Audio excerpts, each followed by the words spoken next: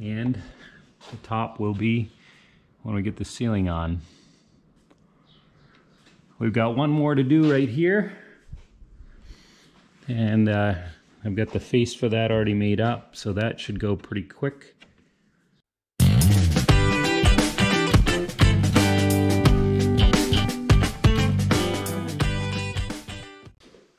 Alright, I thought I'd just do a little tutorial on building this front cabinet.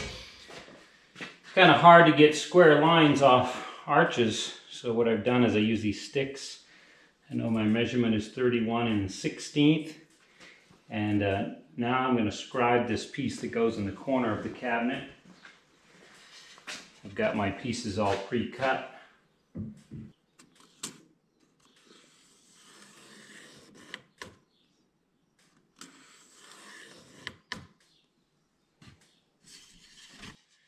Alright, so I've got my shape. I'll take my jigsaw, cut that out, give it a little bit of sanding, and then we'll glue and staple it on here.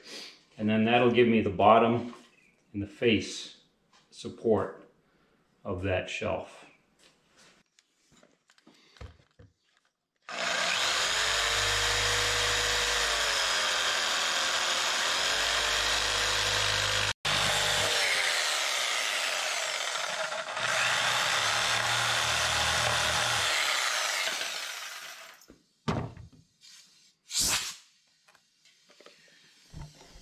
Okay, let's sand it up a little bit and go on to the others.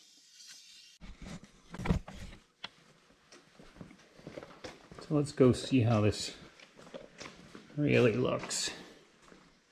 It's always the true test here.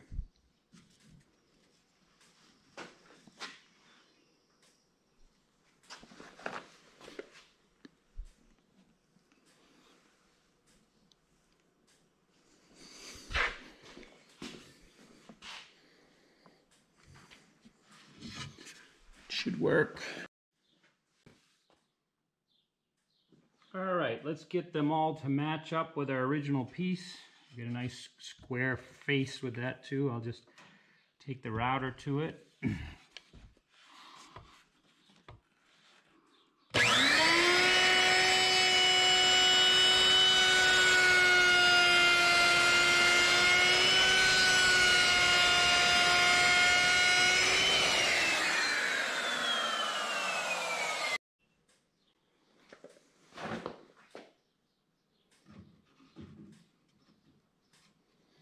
All right, I got the glue on it.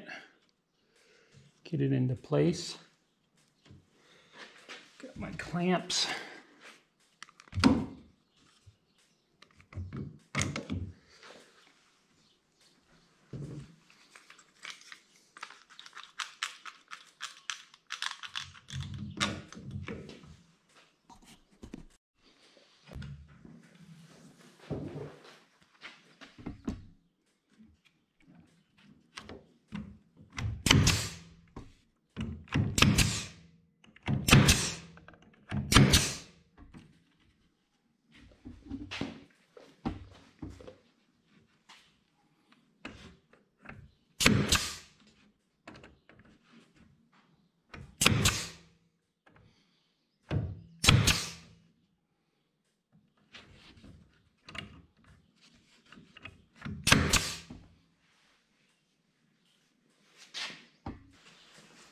Okay, let's see how our face fits.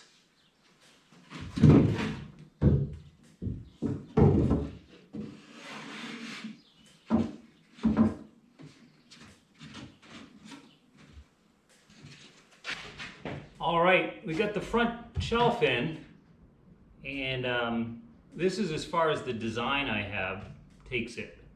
But we're going to use this here as a place like to stick your cell phones. So I'm going to put a little bit of a backer here in the back of that so it's flat, because otherwise, you know, if it's the ceiling, it just kind of rounds down. But I want to put a little USB socket there. And we also want switches for the recessed lights that we're going to put in here. So I was thinking it would be good to have buttons underneath here. a button here when you open the door. It's easy enough to reach in, push the button underneath there, and maybe when you're laying in bed, because there's going to be two sets of lights. We'll have the recessed lights on the ceiling, and then we're going to have two little reading lights that kind of are adjustable to aim where you want the light to go. And I'm thinking maybe we'll put the button about the middle. And I think laying in bed, you should be able to reach up and push those buttons easy enough. So I think that's a good place for it. So that means a little bit of a backer on that and a backer here, so that the wires they're not seen. So that's what we're going to go on to now. All right, I got my backing in for my wires and my switches. Now from this end, this looks kind of ugly. Oh, I'll show you from the other side, but I even got my holes drilled. Now all these holes are drilled extra wide. They're wider than the device themselves. And that's because you have to actually get the device out. So I got to make a plate that goes over the hole that the device attaches to. So I could have screwed these in permanently, but then if there's ever trouble, you'd never be able to get them out. So that's basically the backing, and here's the cover that will screw over the top of that, like that. And these are USB plugs. And the only thing you'll see here, of course, is just the back and the ceiling. With the switch will be down here. So there'll be one there and one there. This will be for the recessed lights. This will be for the reading lights, which will be mounted here and here. All right, so that kind of is what does it for our built-ins. I've got doors that need to go on. I've got 2 doors for here, and I got the 3 doors for there. I still got to put an edge on here, but those are, I've already made up the doors. I got to get out of here. And so it's just a matter of putting the wood edge on the plywood doors, putting the hinges on.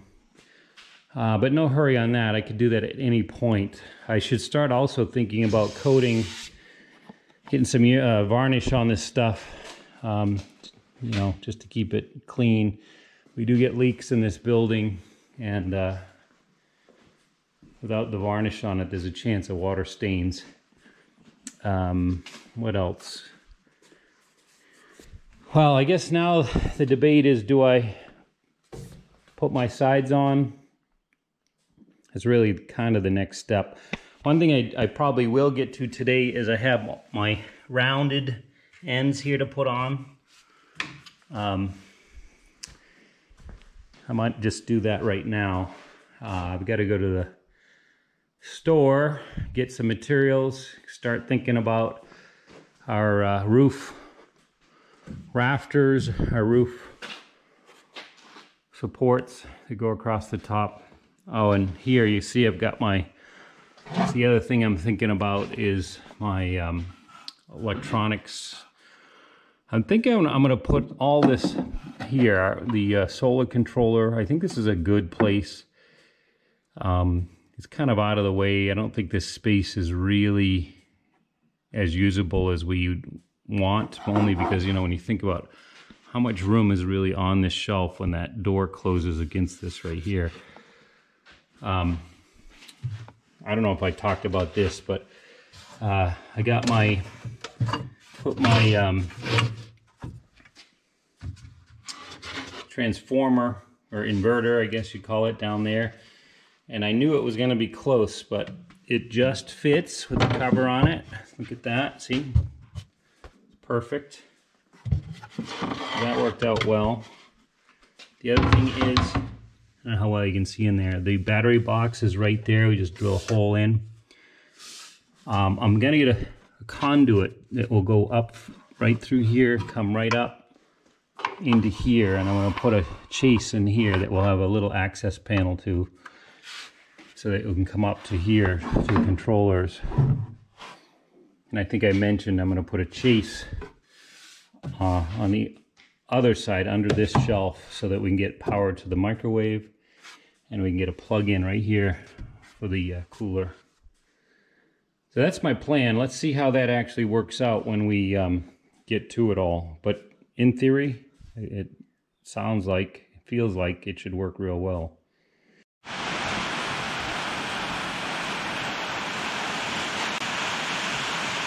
Finally getting some rain.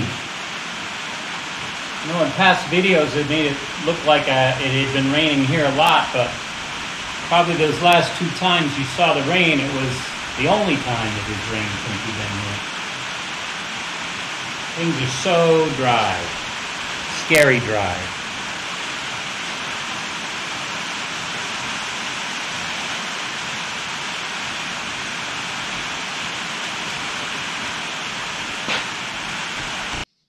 All right, it's about the end of the day. I spent most of today just putting varnish on everything.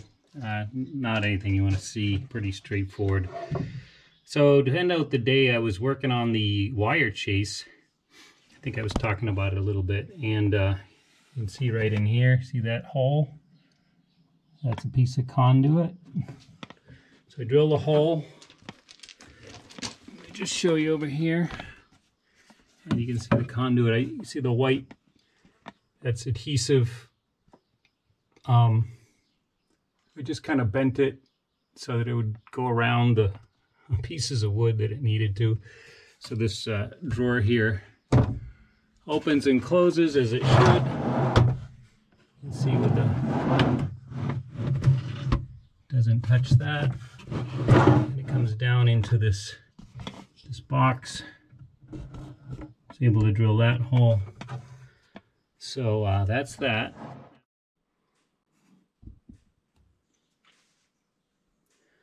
All right, I think we've got our control box made up here.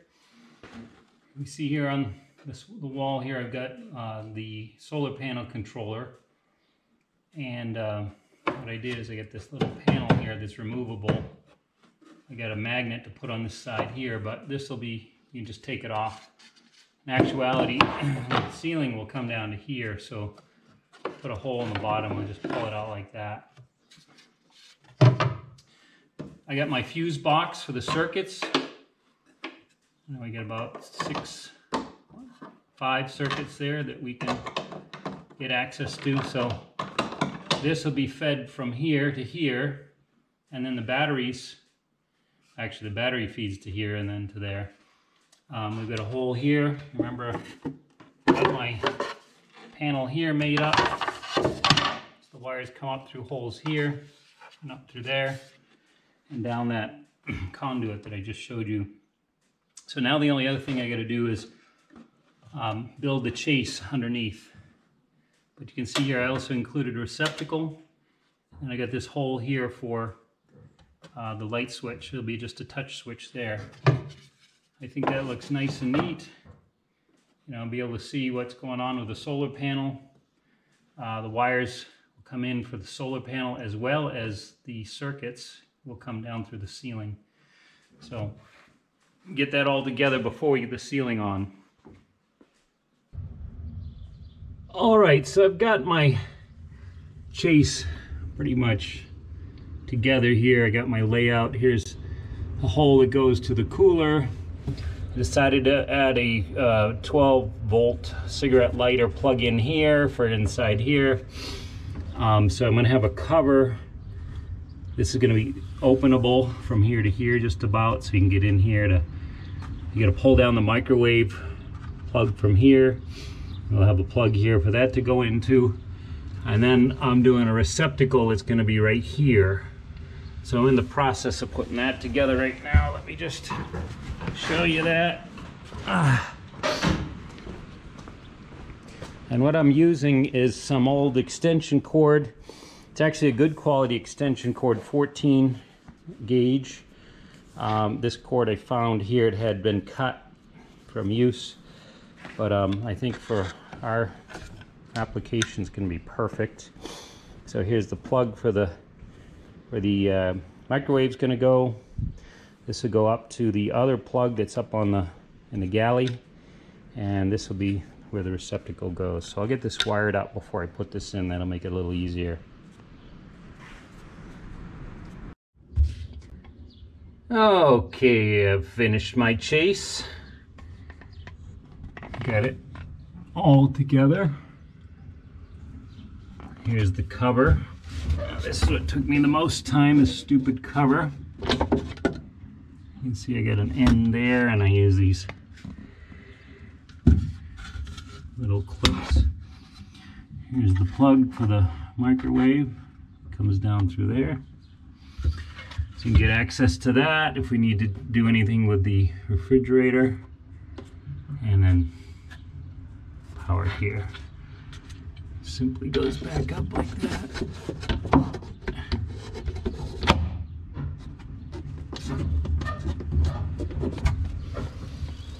All right.